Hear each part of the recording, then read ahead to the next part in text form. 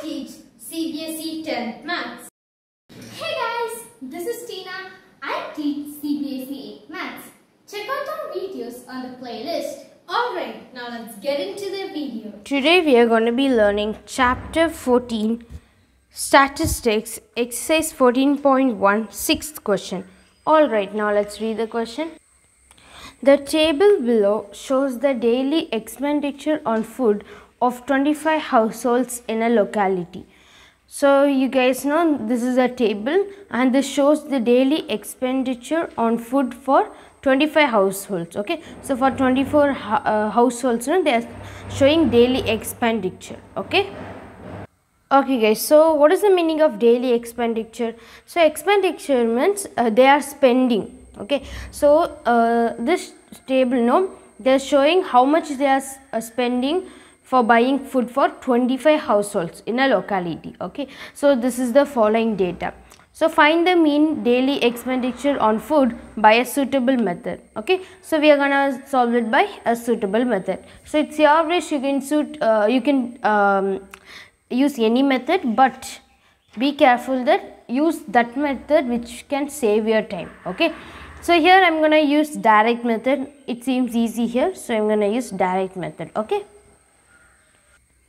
guys, so I just drew the table here, and here when you just check it out, I just wrote it as it is. Otherwise you can just take it as class mark, and this one you can just take it as Fi. Okay, so that is frequency. So these are all frequency. So since I'm going to use direct method, what is the formula? So the formula is x bar is equal to sigma Fi xi divided by sigma Fi.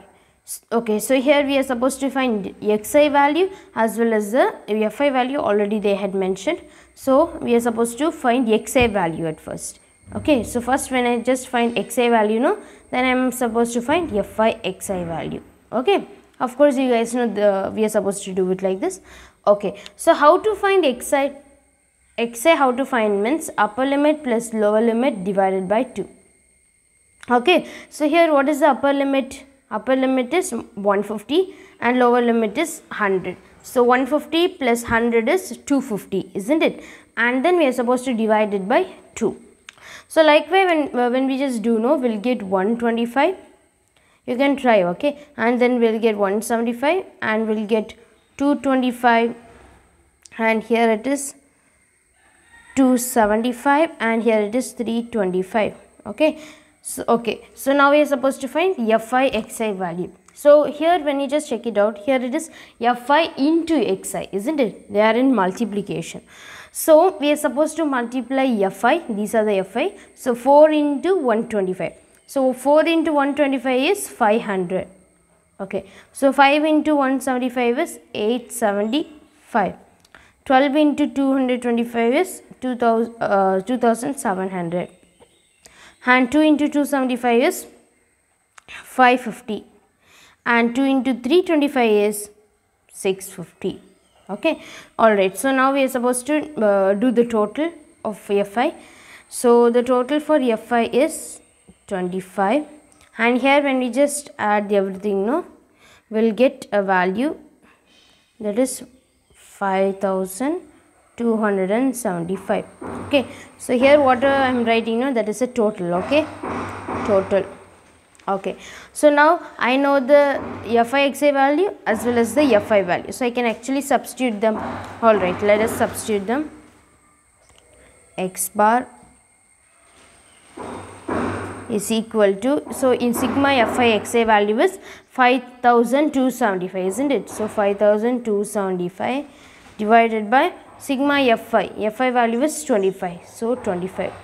So now what we can do is we can actually cancel it, isn't it? So let us cancel it. Alright, so 125 is 25 and we'll get 15 25 table, right? So we can cancel this also. So 25 twos are, it is 50, so balance 2. So when it will come balance 2, it will be 27, right? And then 125 is 25, balance 2, again 25, so 125 is 25. So finally we got x bar value as 200 and 11. So what is the meaning of this x bar value? So here totally they are spending rupees 211. Okay, so in the locality they are spending this much rupees for buying the food.